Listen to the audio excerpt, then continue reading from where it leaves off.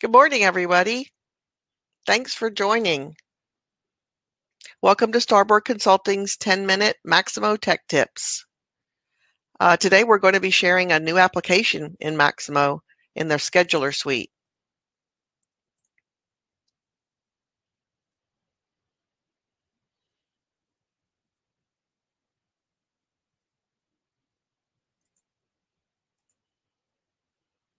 So our November series has included several presentations on 10-minute Maximo tips, including the Maximo for Utilities. I'm back on the 3rd, Maximo Spatial. Today we'll be talking about Scheduler. And next week, we're talking about Maximo Health and Safety and Environmental Industry Solution, which will be very interesting.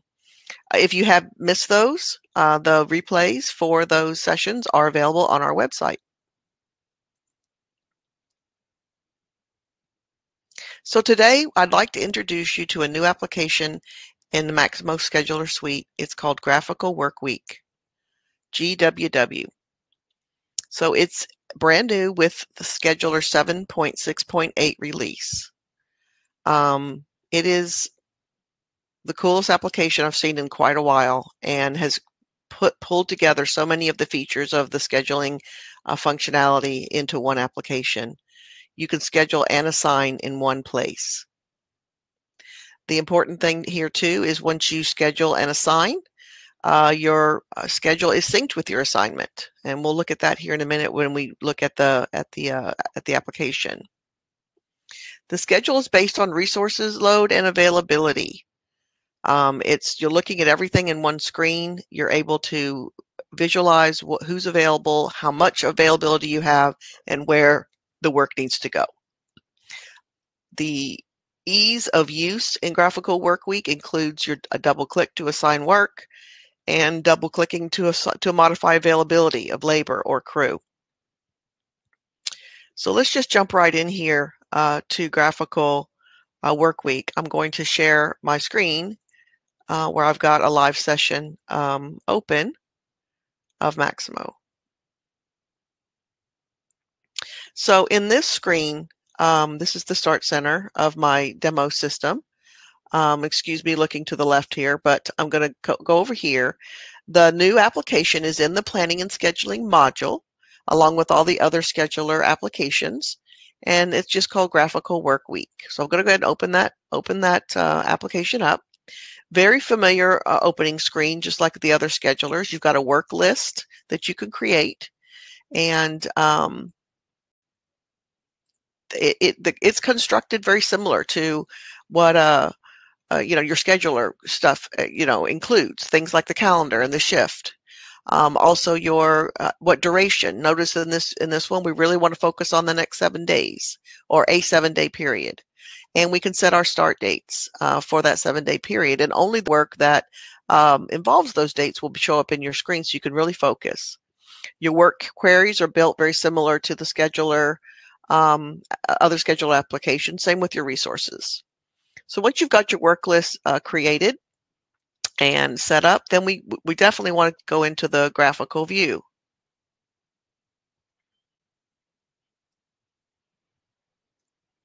So the idea here is that we have one page that is showing our work and the work actually shown on a Gantt chart across the week.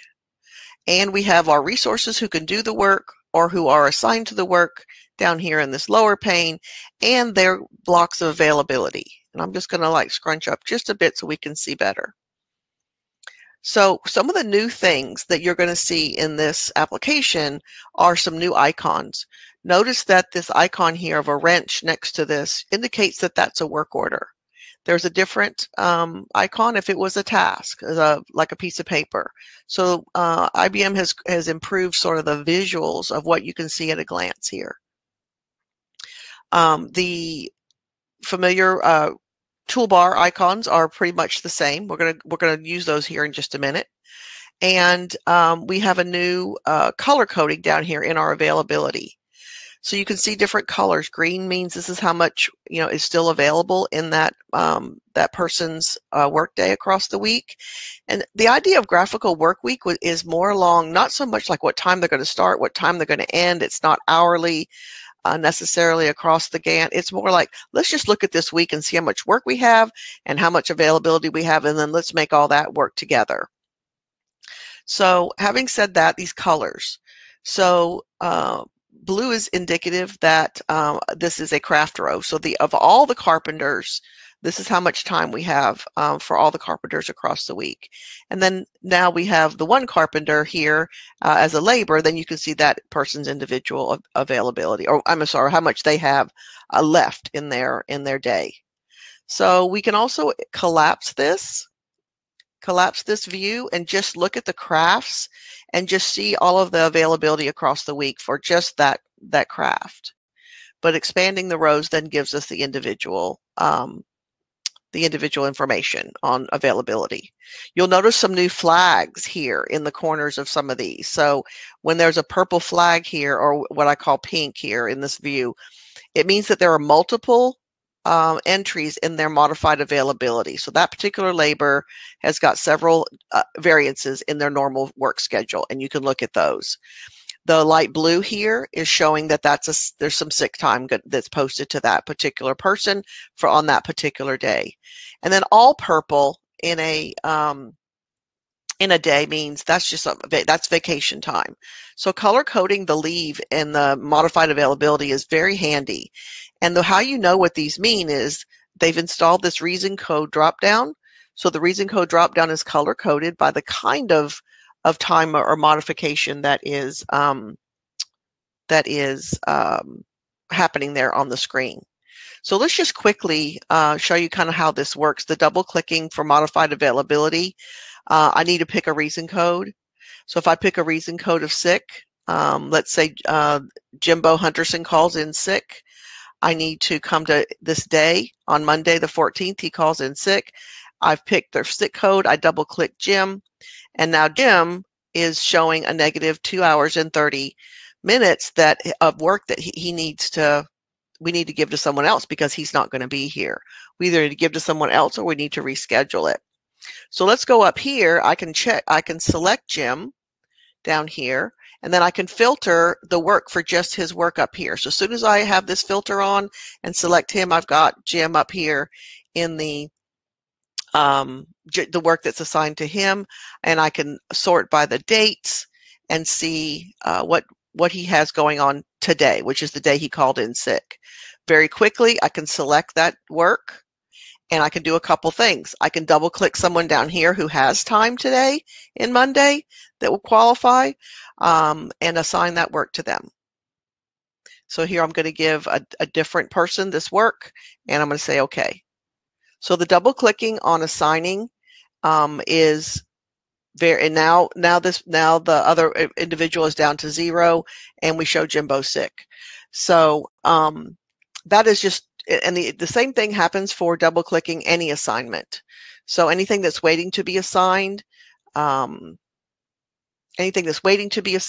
a quick select it, waiting to assign. This is an overhead line crew. I can go to my overhead line crew and find, and it's highlighted the folks who are available for me to assign, double click that person, double click that crew, and that crew is now assigned to that work. So the double clicking of availability and scheduling an assignment is one of the great features in Maximo Graphical Work Week. Alex, how much time do we have? We have just a couple of minutes left. You're doing great, Lani. Okay.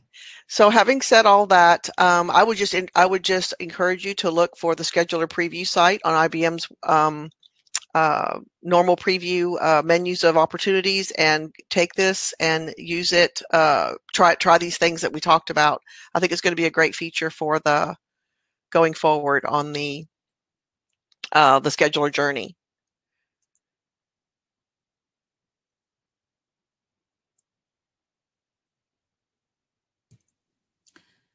Thanks, Lani. It was a fantastic presentation. Graphical Work Week is awesome indeed. And having said that, if you'll go to the next slide, Alex, I would like to thank everyone for being here today. And I just want you to know a little bit about Starboard. We are a Maximo implementer, and we would like to, for you to understand that we have tons of experience and integrity in the Maximo space, and invite you to contact us anytime for anything that we might be able to do for you in your Maximo world. Thank you so much for joining Maximo Tech Tips with Starboard Consulting.